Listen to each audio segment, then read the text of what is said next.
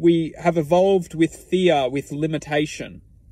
Intuition, instincts don't have limitation. They have wisdom. They have internal knowledge. For example, if you know that the waves are extremely big one day, but you want to go surfing because you want to push yourself, you want to feel that challenge, when you're paddling out, you can experience multiple different thoughts.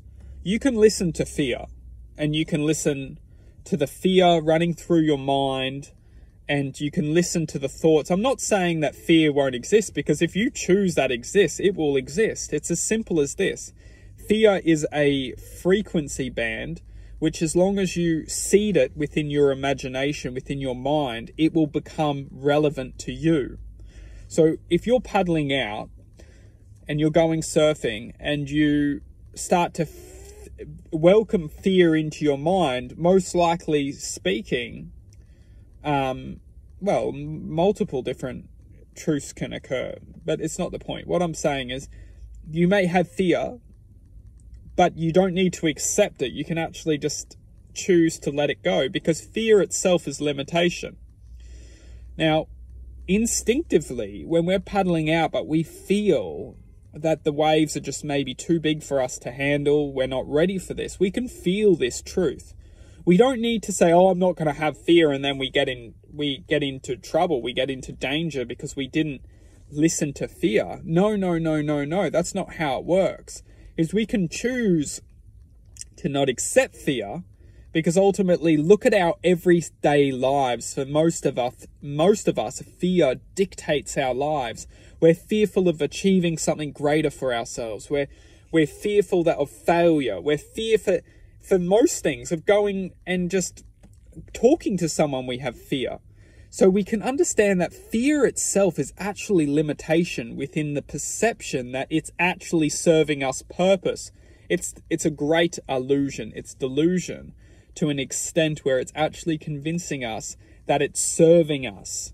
Because if something can dilute our attention or dilute our existence to believing that it's actually serving us, we become slaves to its existence. Because we think it's serving us, therefore we let it into our existence for it ultimately to limit us from achieving something good for us.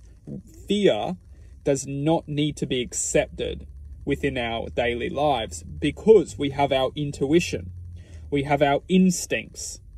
We're beings of intuitive value. We have the intuition, the instincts to help guide us within this journey that we call life. We don't need fear, because fear would tell us, oh no, I can't do that, I can't do that. That's what fear would tell us, I can't do that.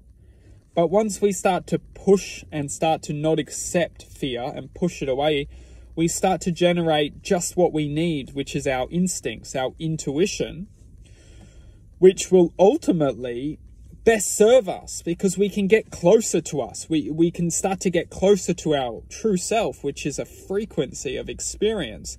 And we can start to allow experiences to happen without this dictatorship of the mind saying, I can't do that.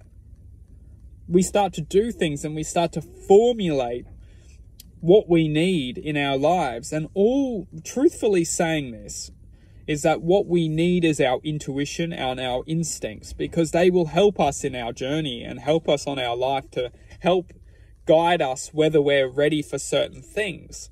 Because, for example, if the waves are really big one day, the mind would, if we are lost within fear, the mind would simply say, we can't do that, we can't achieve it. It's very simply rationalizing. It lures us within its danger, like, oh, that could be death, that could be failure. Now, a lot of the time we're convinced that fear is a good thing because it actually stops us from achieving this result, which could be death or failure. But existence truthfully will vibrate and resonate with us within a higher expression of truth, and that is our intuition. So, and our ability to resonate with this intuition. So fear is simply thought. Intuition is feeling. If we can feel, we'll wrap this up into a part 3. Pow.